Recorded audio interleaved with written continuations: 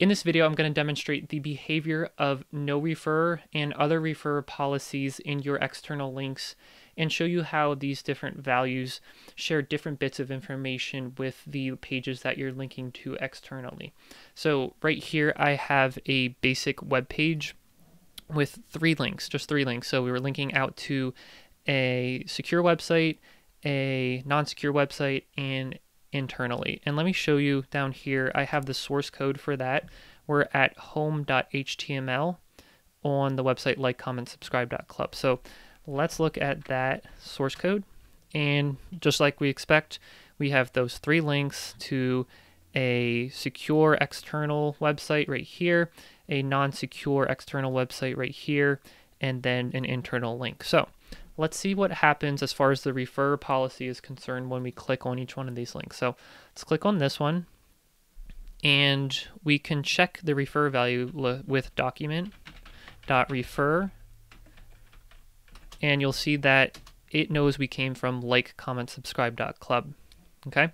Now for this link, HTTP, we look at the document.referrer value, and it is empty. There is no referrer value. And for the internal link, we look at the document.referrer value, and that knows we came from the full domain name, like, comment, subscribe.club, and then the full path to the actual page that we're on. So you can see how that differed between the internal link and the external link here that was secure, and then the non-secure version didn't even have any insight into where we came from. Now, we can also look at this in the sources, the network tab. If we look at the page here under the headers, under request headers, this one's not going to have a referrer value. That was a bad example. But over here, we can do the same thing under headers, request headers. You'll see the referrer is that same value that we looked at, and we can also see the referrer policy, strict origin when cross origin. So that's one of the, I think it's 9 different referrer values, referrer policies that you can have. So we'll go through each one of those in this video, starting with no-referrer. Okay, so I updated the code here, the HTML code, to say for each one of these links, rel equals no-referrer. Okay, it doesn't really make sense. I mean, maybe it does in some cases internally, but let's see what this behavior looks like. You can probably guess. So we'll click on the secure link, and we will go to the console, do document.referrer, and that is empty as we would expect because we're not sharing anything. Click on the HTTP link, document.referrer, and that is also empty. And let me get that on my clipboard so it's easier. And then the internal link, document.referrer, is also empty.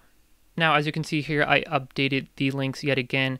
This exact, this right here, this configuration has the exact same behavior as rel equals no-referrer. We're actually adding the attribute referrer policy and saying no-referrer. So I won't go through that demonstration, but this is going to also share no information with the pages that you're linking to. The next referrer policy I have is no-referrer-when-downgrade, which basically means that if we go from HTTPS, a secure version, to a non-secure version, HTTP, we won't share anything with the page that we link to. So let's see what that looks like. So we'll click on the HTTPS version. Document.referrer shares everything this time, the domain name plus the path. We'll do HTTP. This is a downgrade, so that will share nothing.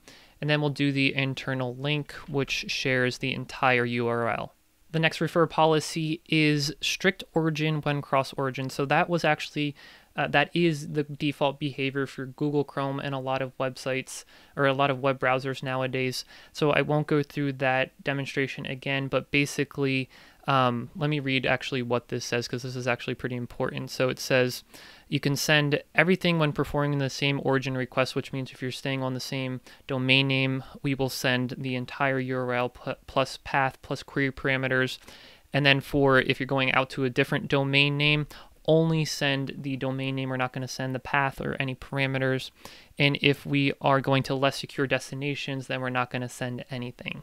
Next up, we have the referrer policy called origin when cross origin. So regardless of if the security level drops from HTTPS to HTTP, we will send the domain name. So let's demonstrate that. So for a secure external connection, our document.referrer is going to be just the domain name. And then for a non-secure connection, we will also get just the domain name. And then the internal link will get everything. Next up, we have the referrer policy called origin, which is going to unconditionally send the origin regardless of the destination page. So let's demonstrate that. HTTPS external, that gives the domain name. HTTP, that gives the domain name, and the internal link also gives the domain name. The next referrer policy is called same origin, and this one will send everything, the path and the domain name, if you're staying within the same domain name, and it will send nothing if we're going outside, regardless of security level. So let's test it out. If we go to a external page here, that sends nothing. If we go to another external page with a lower security, that sends nothing. But if we stay internal, that will send everything. Next up, we have the strict origin referrer policy, which will only send the domain name at most if the security levels stay the same, HTTPS to HTTPS. But if it drops down to HTTP, we won't share anything. So let's check out that behavior here.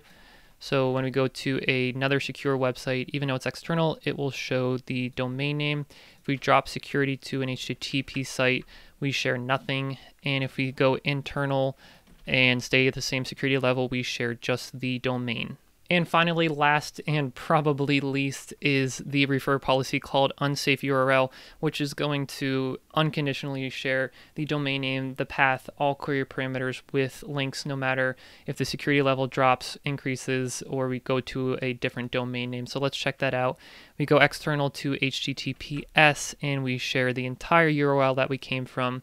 We go external to HTTP, again, we share everything, and then we stay internal, and that also shares everything as well. I have another video that explains the difference between no referrer, no opener, and no follow, so I recommend that you check that out next. Thank you guys for watching. I'll see you over there.